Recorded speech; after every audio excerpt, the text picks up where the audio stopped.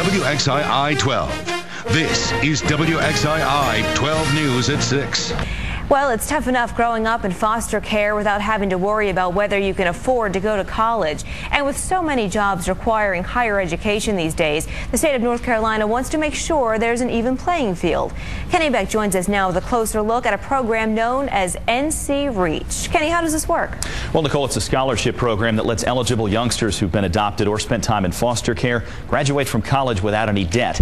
And it's already put one Winston-Salem State senior on the path to success. My father was an alcoholic. My mother was a drug addict. So the mere fact that Shaquana Ewing is attending college is remarkable.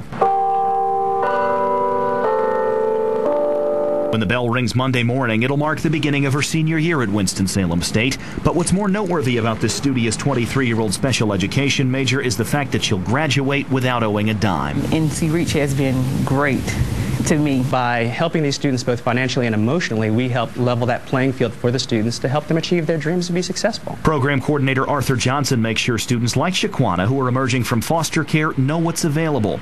And NC Reach offers more than just scholarship money. Workshops, dealing with life skills, the V-Mentor program. I have a great mentor. And she has a bright future. She's already the first high school graduate in her family, and she's on pace to become its first college graduate at the end of the year. For now, though, she's thinking about her immediate future, which will involve yet another first. Hopefully taking student teaching. So I'll be in the classroom. Nervous about that?